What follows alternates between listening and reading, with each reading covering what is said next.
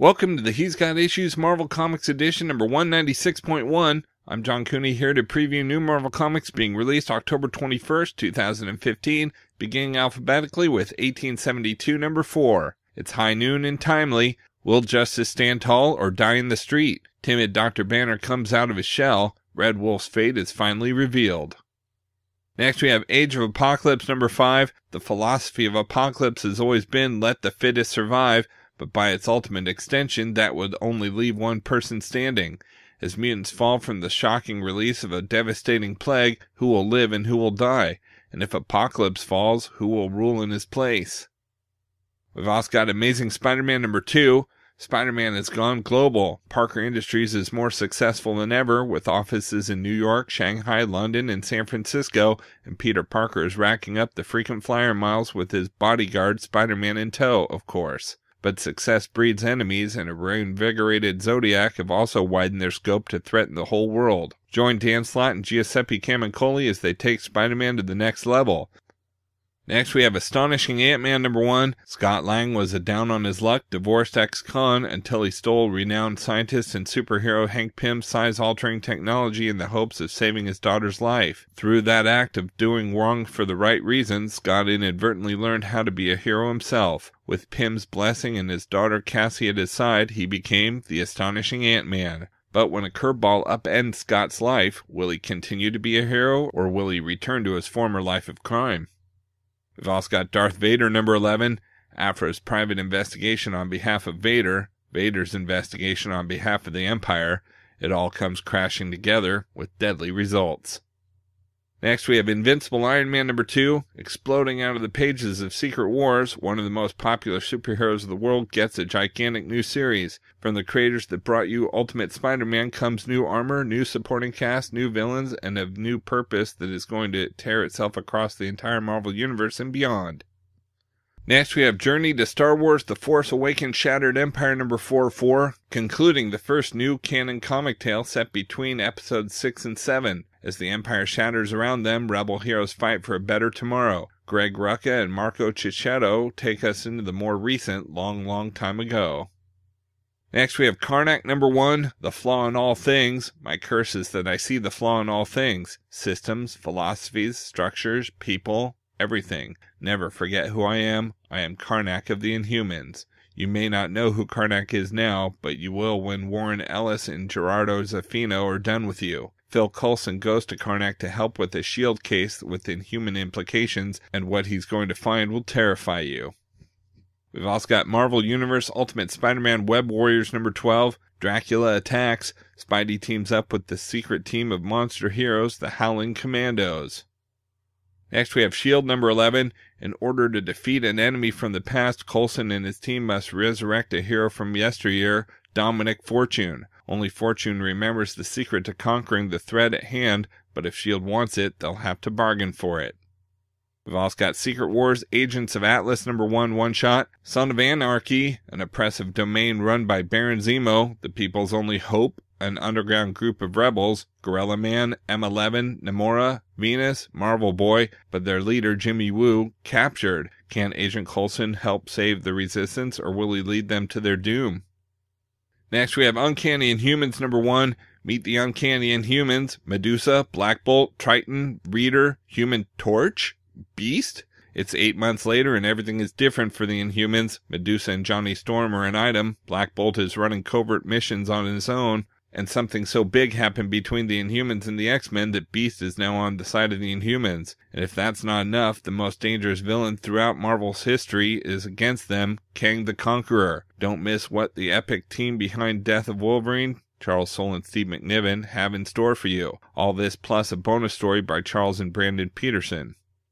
We've also got Weirdworld number 5. The final battle for the fate of Weirdworld. To save his home of Polemarchus, Archon must lead his newfound allies against the armies of Morgan Le Fay. And we have What If Infinity Guardians of the Galaxy number 1 one-shot. What if the Guardians of the Galaxy found out the Illuminati were hiding Thanos? Thanos is the most wanted man in the universe, and for years he was secretly being held by the Illuminati. The Guardians of the Galaxy just found out, and they're pissed off. Out in trades this week, we have Bucky Barnes, The Winter Soldier, Volume 2 trade paperback. As Bucky Barnes fights for his life, the planet Mersey Bow approaches civil war, its first in 7 centuries, and the Winter Soldier might be the catalyst. The other Bucky Barnes came to this dimension to help, but did the man who seeks to end the war just cause one in another universe? Who sent Crossbones to kill Bucky? Who benefits from erasing their steps the most? And as the two Buckys sort things out, the mastermind is uncovered, and Daisy Johnson hunts for the gun planet, a planet that is an actual gun, now aimed at Mersey Bow. Quake and Venolin join forces, but the lies fly far and wide. Bucky and Bucky have a trans-dimensional team-up, but as the situation on Mersey Bow reaches a climax, are two Buckys one too many? Collecting Bucky Barnes, The Winter Soldier, number 6 through 11. Next, we have Captain America and the Mighty Avengers Volume 2 Last Days trade paperback. These are the stories of the end of the world and the people who faced the end together. Some wore costumes, some didn't. Some had powers, and all some had were each other. They were the Mighty Avengers, and this is the story of their last day. Then, in the Battleworld Futuropolis of Mondo City 1, Boss Cage is the law. But when the fascist fiefdom annexes neighboring Yinsen City, who'll defend Ho Yinsen's dream of peace? The Mighty Defenders. As Captain Britain faces Boss Cage from the inside of a cell, Mondo City breaks out its biggest gun. Can even the Defenders stand against the multi-story murder dozer called War Machine? Plus, the Age of Ultron hits the UK. Collecting Captain America and the Mighty Avengers number 8 and 9, Captain Britain and the Mighty Defenders 1 and 2, and Avengers Assemble number 15 AU. We've also got Hawkeye by Matt Fraction and David Aja of Omnibus hardcover, Marvel's most critically acclaimed comic in recent memory. Clint Barton, breakout star of a little Marvel movie you might have seen a while back, continues his fight for justice and good rooftop barbecues. With young Avenger Kate Bishop by his side, he's out to get some downtime from being one of Earth's mightiest heroes. But when the apartment building he's moved into and the neighbors he's befriended are threatened by a tracksuit-wearing, dog-abusing gang of Eastern European mobsters who say bro an awful lot, Clint must stand up and defend his new adopted family any way he can. It's Hawkeye, Kate, Pizza Dog et al. Against the Clown, Madame Mask, and tracksuits and more in a fantastic Eisner Award-nominated reinvention of the Arrowed Avenger. Bro, you read this book, okay, bro? Collecting Hawkeye number 1 through 22 and Annual number 1 and Young Avengers Presents number 6.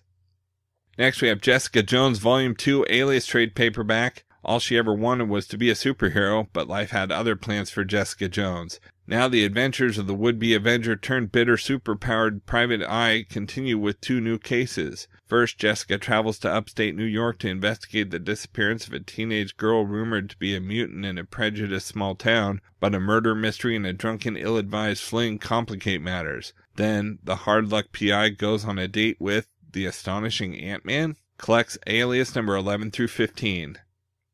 We've also got Moon Knight Epic Collection Volume 2 Shadows of the Moon trade paperback. Ghosts, werewolves, and things that go crazy in the night, Marvel's multiple personality Midnight Marauder takes the fight to the strangest rogues gallery in all of comics. From Arsenal, the one-man army, to the nun with a crossbow known as Stained Glass Scarlet, the Jester is no joke for either Moon Knight or Daredevil. Then there's Morpheus, who's guaranteed to give you sleepless nights, but the old foes are the worst, enemies like Midnight Man and Bushman, who have returned to plague Mark Spector. Or is he Stephen Grant? Jake Lockley? As always with Moon Knight, the voices inside his head can be as destructive as the lunatics trying to kill him. Doug Munch and Bill Sienkiewicz hit full stride in a superhero comic like no other, collecting Moon Knight number 5 through 23.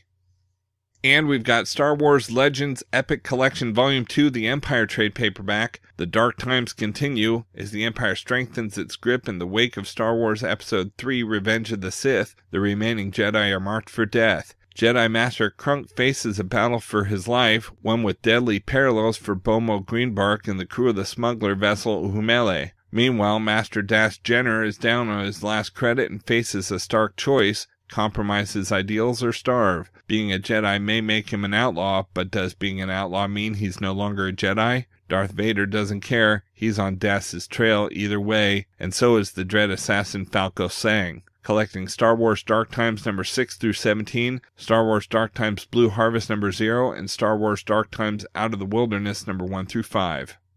Alright, that's it for Marvel this week, but there's still plenty of other books out as well, so be sure to check out my YouTube channel at he'sgotissues.com to see both the DC and Indies videos for this week, as well as my usual roundup of all my favorites for the week with a little more depth and insight than you get here. And if you like these videos, be sure to let me know by leaving a comment and subscribing. And you can now find He's Got Issues on eBay at he'sgotissues.com/eBay for great deals on comics, trades, and lots of superhero and pop culture merchandise. And of course, you can always follow He's Got Issues on Facebook, Twitter, Pinterest, Tumblr, and Instagram to see everything I'm reading as I read it. So until next week, I'm John Cooney, and I've got issues.